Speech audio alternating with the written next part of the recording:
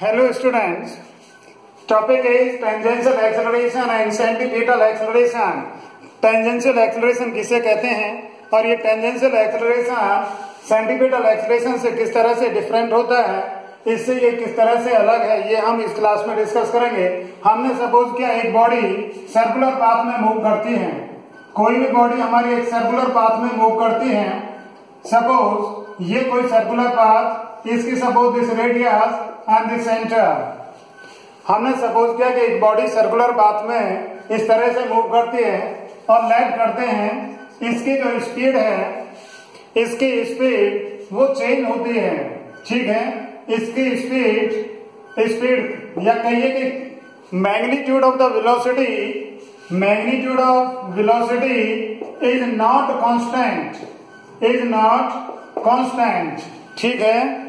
इस बॉडी का जो बॉडी यहाँ पर हमारी इस सर्कुलर पाथ में मूव करती है, तो हमने सपोज किया इसकी वेलोसिटी का मैग्नीट्यूड कांस्टेंट नहीं है।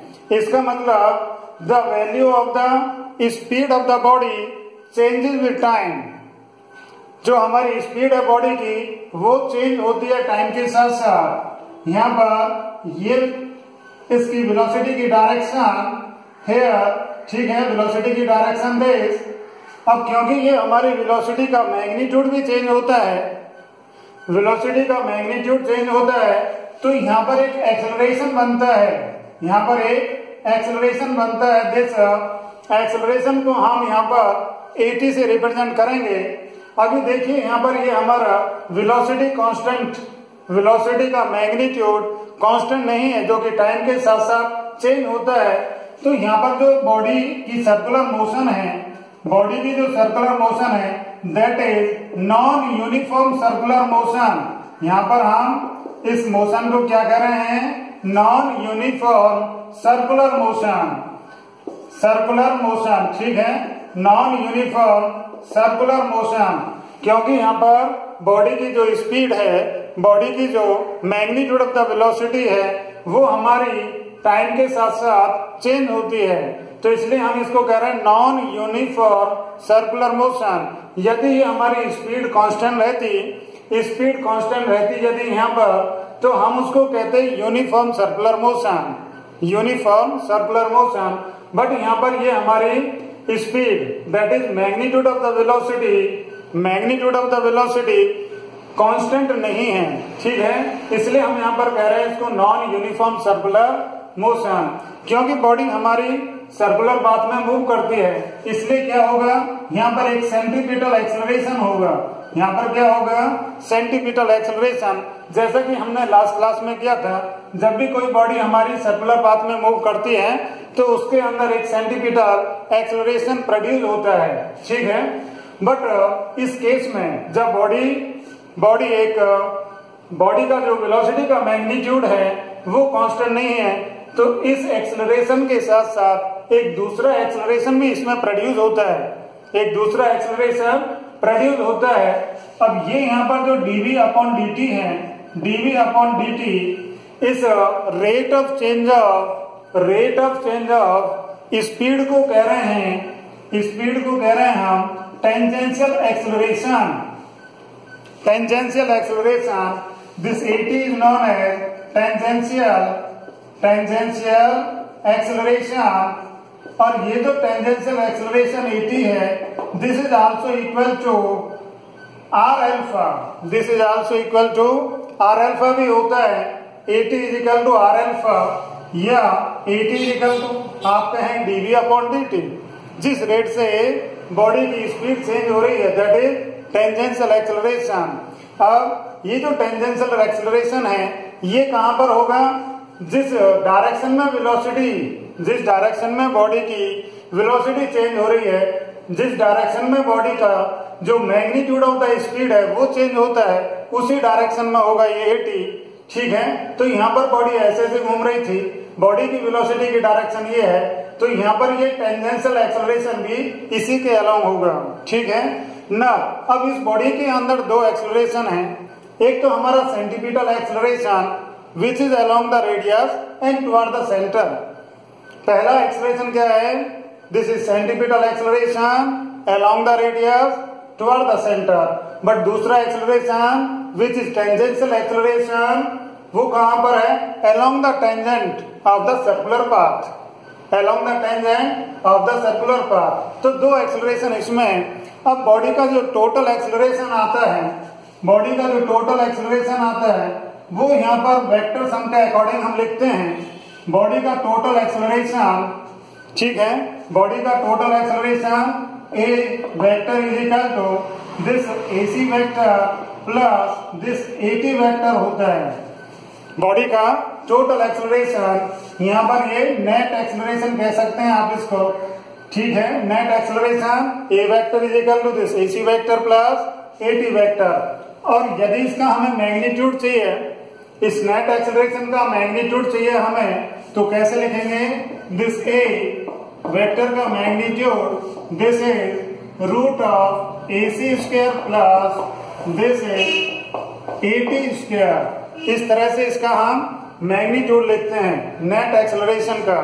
और यदि हमें यहाँ पर ये डायरेक्शन कैलकुलेट करनी है, इसकी डायरेक्शन, नेट एक्सेलरेशन की डायरेक्शन हमें कैलकुलेट करनी है। Suppose this angle is theta, हमने सपोज किया यहाँ पर ये एंगल थीटा बनता है, ठीक है।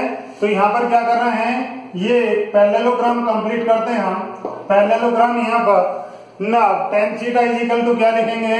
This tan theta is equal to tan theta is equal to हमारा परपेंडिकुलर अपॉन दिस बेस होता है, this perpendicular upon this base होता है। परपेंडिकुलर कितना है? This is AC upon 80, this is AC upon 80, this AC upon this 80, this is tan theta is perpendicular upon base, therefore theta can be written as tan inverse this AC upon 80, ऐसा लिख सकते हैं। Direction ये आ जाती है और magnitude of the net acceleration ये आता है। तो यहाँ पर हमने क्या किया? टेंजेंशियल एक्सेलरेशन क्या है? dv upon dt। जिस रेट से बॉडी की स्पीड चेंज होती है, जिस रेट से बॉडी की स्पीड चेंज होती है, उसी को हम कह रहे हैं टेंजेंशियल एक्सेलरेशन। और डायरेक्शन इसकी अलोंग द टेंजेंट होती है which is perpendicular to the radius of the circular path, ठीक है। अब यहाँ पर कुछ स्पेशल केसेज हैं। Number 1,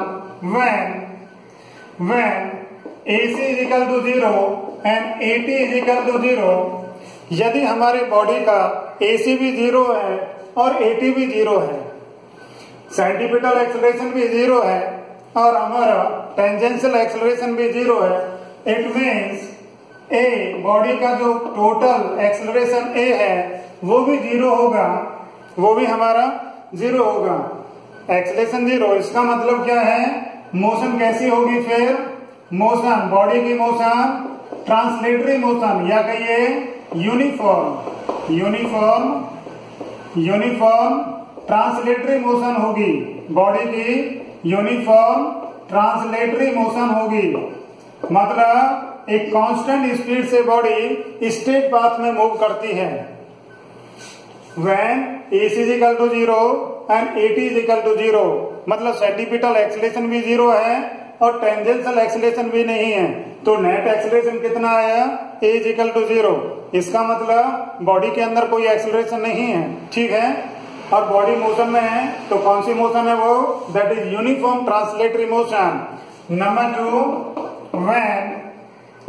when this AC is equal to 0 but AC is equal to 0 but AT is not equal to 0, AC तो 0 है but AT 0 नहीं है, इसका मतलब that is A is equal to AT होगा, A is equal to AT होगा।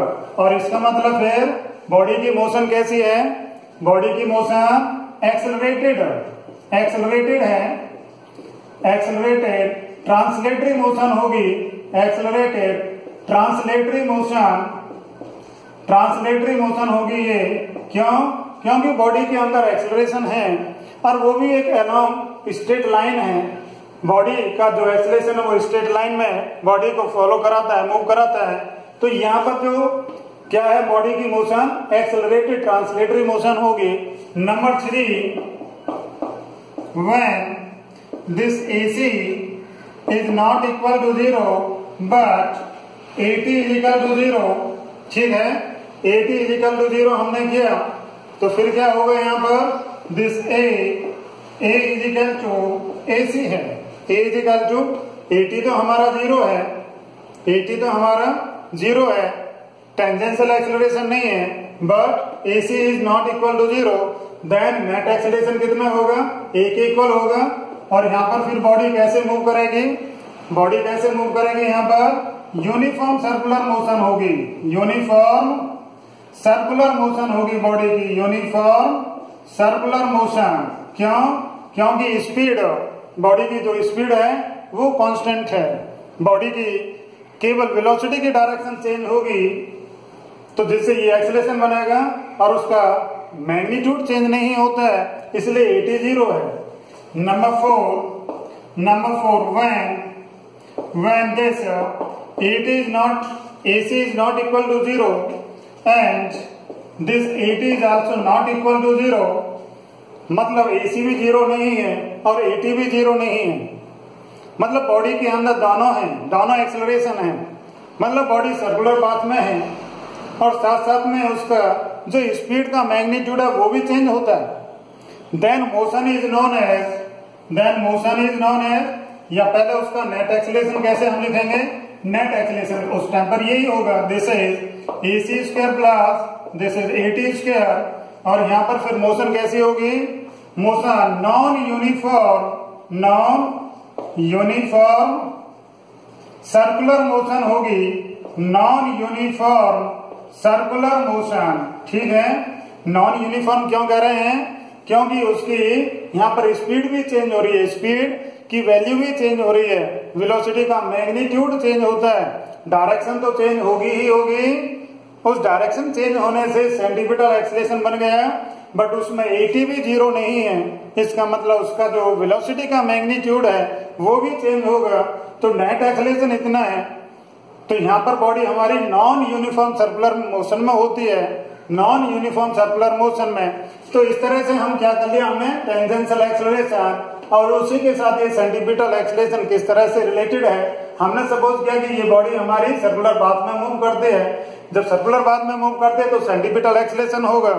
अब हम यहाँ पर ये सपोज कर रहे हैं कि बॉडी का जो वेलोसिटी का मैग्नीट्यूड है वो कांस्टेंट नहीं है, मतलब वो भी चेंज होता है, जब वो चेंज होता है तो यहाँ पर नॉन यूनिफॉर्म सर्कुलर मोशन हो गई, ठीक है। अब ये जो यहाँ पर चेंज होता है, स्पीड चेंज होती है, या ये कहिए कि magnitude of the velocity change होता है, तो उसके कारण जो बॉडी में एक्सेलरेशन बनता है that is tangential acceleration and denoted by AT। But ये जो AT होता है ये हमने किया था V equal to R omega का हमने डिफरेंशिएशन किया, तो वहां से ये AT equal to R alpha आता है ना। टोटल एक्सेलरेशन एक ये है, तो टोटल इनका दोनों का वेक्टर सम हमने किया, इसका मैग्नीट्यूड ऐसे हम पैरेललोग्राम से कर सकते हैं। इसकी डायरेक्शन फाइंड करने के लिए tan theta equal to this perpendicular upon base होता है ना। स्पेशल केसेस हमने लिए AC इक्वल टू 0 और AT इक्वल टू 0, तो दिस A 0 हो गया हमारा, तो non uniform, this is uniform translatory motion. उसके बाद AC 0 but AT is not 0, ठीक है। तो नेट एक्सेलरेशन किसके इक्वल होगा, नेट एक्सेलरेशन हमारा AT के इक्वल आया, AC तो 0 है। अब जब AT है तो इसको हम क्या कहेंगे, एक्सेलरेटेड ट्रांसलेटरी मोशन है, सर्किल में नहीं घूम सकती क्योंकि AC 0 है, सर्किल में यदि घूम रही है तो AC 0 नहीं होगा कभी भी। when AC is not equal to 0, when AC is not equal to 0 but AT is equal to 0, मतलब इसमें ये वाला टेंजेंशियल एक्सेलरेशन नहीं है, तो बॉडी फिर यूनिफॉर्म सर्कुलर मोशन में मूव करती है।